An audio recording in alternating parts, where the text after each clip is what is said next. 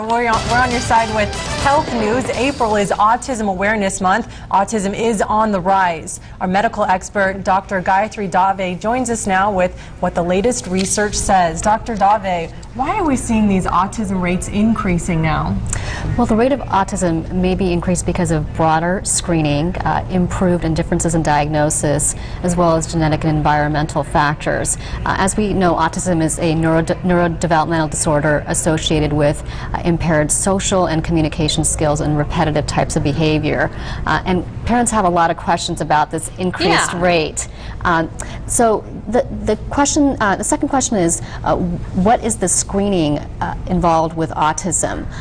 The American Academy of Pediatrics recommends that toddlers undergo screening at age 18 and 24 months. And if you suspect autism in your child because of problems with social skills, verbal and nonverbal communication, or repetitive types of behavior, you want to seek medical attention because earlier intervention improves outcome. And the third is, how are doctors redefining the diagnosis of autism?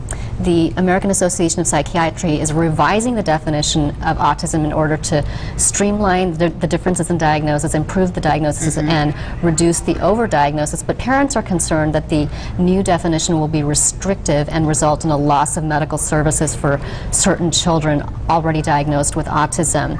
For example, Asperger's syndrome, which is seen in highly functioning autistics, will be eliminated, but the symptoms will be included under a single definition. Also, the criteria for diagnosing autism will change. So, for example, language delay will be considered independent of autism. And then finally, what are the genetics and environmental factors of autism? 3 new studies this week showed that new mutations which arise spontaneously rather than being passed on in the sex cells, sperm and eggs, are associated with autism, and that older fathers are more likely to carry this mutation rather than mothers. Men age 35 and older are thought to be at risk.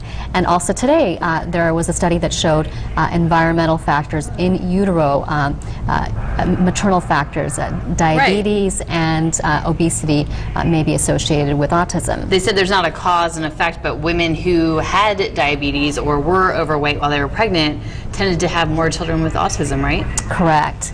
And we'll have to see long-term follow-up to see what this means. So is this reclassification of autism or not, do you think that's going to affect now the numbers of autistic children that we have?